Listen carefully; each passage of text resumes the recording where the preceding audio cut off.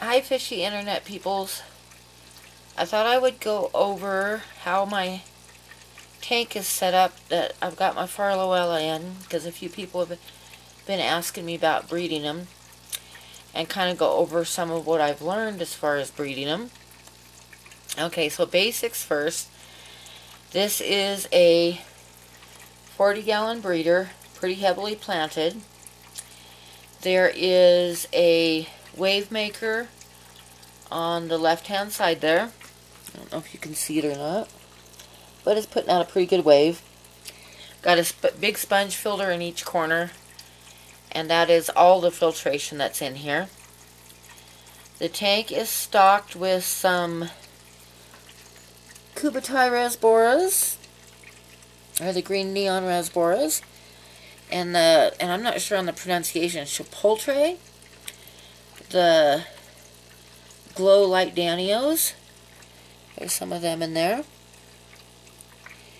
And in here somewhere, which I only see occasionally, there is some dwarf anchor cats too. And then of course the Farlowellas. I started out with 3 Farlowellas, so I've got 3 adult Farlowellas in here. 2 of them have paired up. The other one, I'm not sure if it's another female or male. I'll have to try to figure that out one of these days soon here. And I've got either 2 or 3 half-grown babies in here. A couple times I've seen 3 at once, so I think there might be 3. But, you know, the tank is so heavily planted that who the hell knows what's in here. And there's a hodgepodge of miscellaneous shrimp that I've culled out of other tanks and dropped in here. And they're actually doing pretty good. There's a female there if you can see her. And there's one of the young Farlowellas, one of the younger fry, sitting on that leaf there. I'm not sure if you can spot it or not, but it's on the leaf. And here's another one on the glass.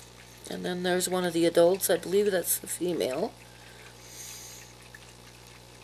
And over here is hanging down off the tube is the male, the daddy of them. Anyway, yeah, so that's what's in the tank. I keep the tank, like I say, there's a wave maker on one side, so it's got a pretty good current going on because they like that. And I keep it at about 74 degrees. Now, right now, the tank is at 6.5 pH, which I lowered it on purpose. Coming out of my tap, my water's at 7.8, and I was having massive die-off when the eggs were hatching. They would, like, get halfway out and then die. And I tried, I'm not going to bore you with everything I tried, but I finally decided it had to be the water parameters. So I started, they lay eggs about once a month, so I started slowly adding in RO water and adding in tannins to lower the pH and lower the hardness. Because I don't have test kits, but I know that my water is really, really hard. So I've been adding, like, basically diluting it down with RO water for the last month, and this last batch hatched pretty good. So I think that was the key. But anyway, yeah, so this is how my tank is set up. Like I say, it's pretty heavily planted, shrimp and the Farlowellas and the rasboras and the Danios. And lots of current, fairly low temperature. It doesn't get that hot here in the summertime because we're at a really high altitude. So, and even on days when it did get above 80 over the summer, it still cools off to like 50 at night. So the tank never got super, super warm. I don't think they would like it if it did. But I'm not positive. Like I say, I'm still learning this, how to breed them and stuff. Oh, there's this black shrimp. And I've got a cat running around here if you see a tail every once in a while. But anyway, yeah, so this is how the tank is set up. And yeah, what else should I Oh, what I feed them. Their main diet is French cut green beans. With the 3 adults, I was dumping in about half a can a night. And now that there's a few fry in there, I probably dump in about 3/4 of a can a night. And it's always all gone in the morning. Of course, I've got ram's horn snails in here who also eat the green beans. So, but mainly it's the Farlowellas that eat it. And then every once in a while I give them some rapashi. I've given them like steamed carrots and stuff too, which they seem to enjoy. But the green beans are the staple food that I give them. Okay, so that's about it. I'm going to show you the fry are 2 weeks old today. The new fry. Not these guys, are a couple months old. They're growing. But anyway, then I've got the breeder box on the side that cycles the water through from the tank, from the main tank, and through the breeder box and comes out on the other side. I think it's also key in raising them that you don't want to, which I figured out by trial and error, you don't want to take dechlorinated tap water, clean water, and drop the eggs in that. They do not do well. They need old aged tank water. And like I said, I had to soften the water and lower the pH to get a good success rate. And I've got a piece of wood in the breeder box that's getting algae all over it, which they seem to be enjoying eating, although I am dropping like a bean in there at night, but they're mostly eating the algae. And let's take a look at them. So this is the messy breeder box, lots of algae. But there's the 2-week-old fry. They're starting to get color and stuff, which is pretty cool. And they're all doing pretty good. I've got 13 of them, which I'm pretty happy with. Because from what I could see, it looked like there was probably about 15 eggs, so I only lost a couple of them. And that was actually from my own mistake that I made, so I think that all of them probably hatched. And there's one right there on the side. But anyway, yeah, they're doing good. They're coloring up. And they seem to be kind of thriving. When they get a little bit bigger, I will be moving them into a 5-gallon tank that I've got some juvenile Farlowella fry in right now. I think there's 5 of them in it. And they're about big enough to put in the main tank with the adults till I sell them. So I'll probably move them in here and put those little fry in the 5-gallon to grow them out more. 13 of them should still do okay in the 5-gallon because they don't really move around that much and need a lot of room. But when I do move them, I'll try to slowly get that tank water about the same as what they're in now, so that they continue to do well. But yeah, I think the lowering the hardness was probably the biggest thing that I needed to do, and lowering the pH didn't hurt anything either. So, because like I say, the water out of my tap is at 7.8 and really hard, so I think the key was in changing that. So yeah, there's a ram's horn. But that's about it. If you have any questions,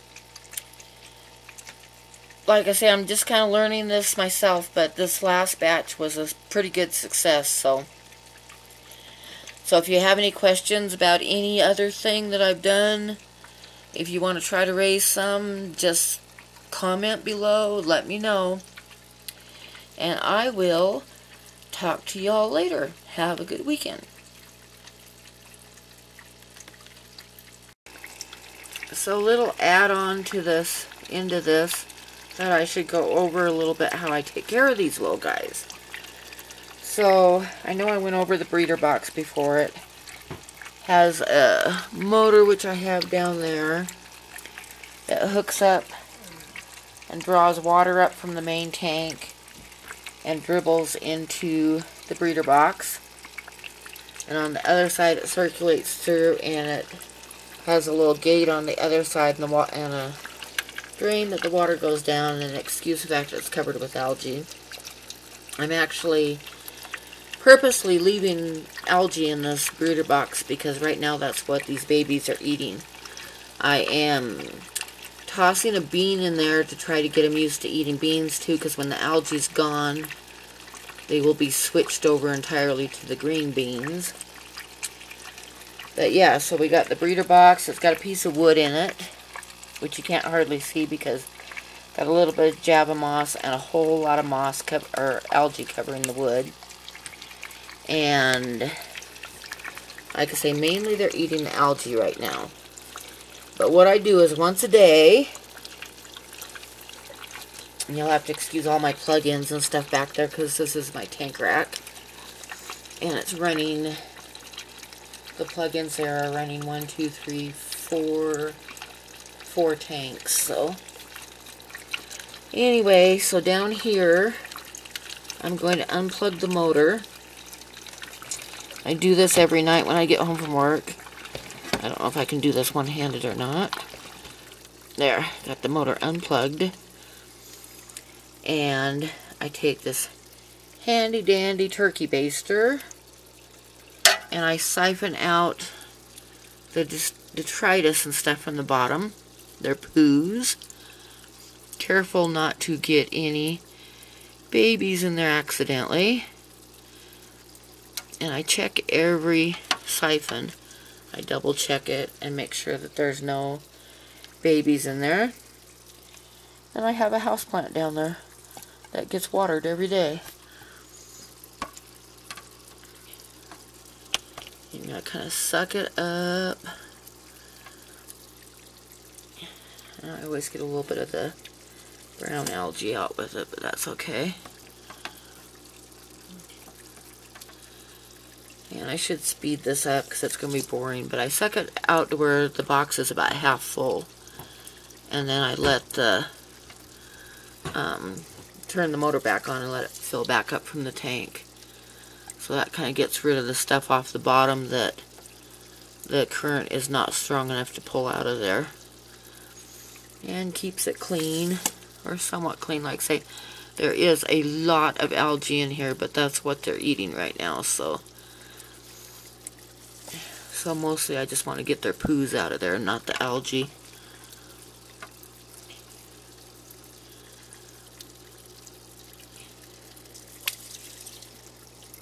And there's one over here on the side I gotta be careful of. He's right there in the corner.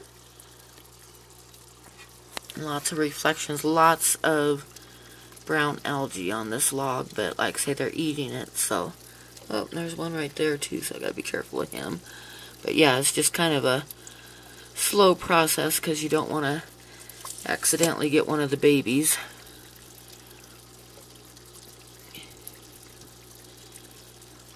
And like I say, there's 13. I thought I had 9, but then I found a few more that were in the main tank that had gotten dumped in there accidentally, so got them out and got them in the breeder box.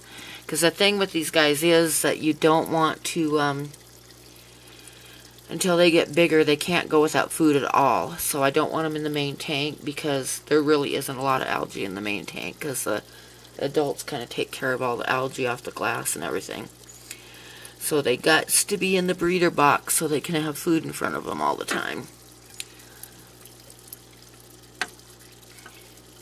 Anyway, I'm not going to make you guys suffer through me doing a whole half a box, but that's mostly what I do.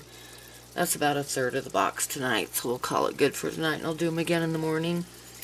And then I just plug it back in, and it starts pumping the water back in from the main tank, which I did a water change on the main tank yesterday, so it's good water.